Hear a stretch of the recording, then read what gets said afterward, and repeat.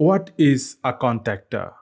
Let's see a scenario where we have to run a motor using a PLC output signal. We cannot directly connect motor with the PLC. Hence, we need a contactor to apply three-phase voltage to the motor. A 24-volt DC signal is applied to the contactor coil to energize it. When a 24-volt DC signal is applied to the coil, it turns on the contactor and closes the power contacts of the contactor. And three-phase voltage is applied to the motor via contactor contact and motor gets started. Let's see what's inside a contactor. Contactor have a fixed magnetic iron core which is a non-moving part.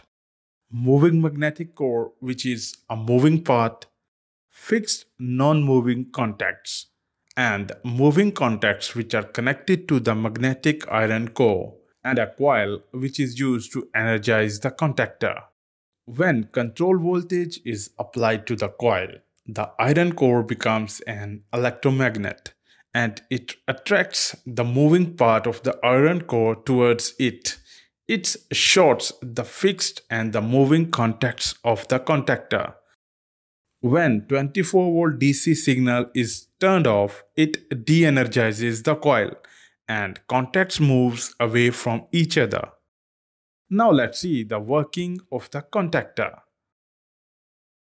Three-phase voltage lines will be connected to the input terminals of the contactor and motor will be connected to the output terminals of the contactor.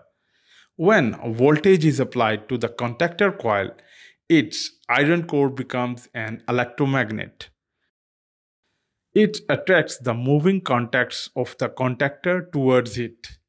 Because of this movement, the moving contact and the stationary contacts gets connected to each other. Thus allows the current to flow through these contacts and motor starts to run. As the contactor coil is de-energized by removing the control voltage, the power contacts of the contactor moves away from each other. Thus breaks the path of the current flow and motor stops. So this is how a contactor works and what's inside it. I hope you like it. Please subscribe, share and like it. Till next video, take care and goodbye.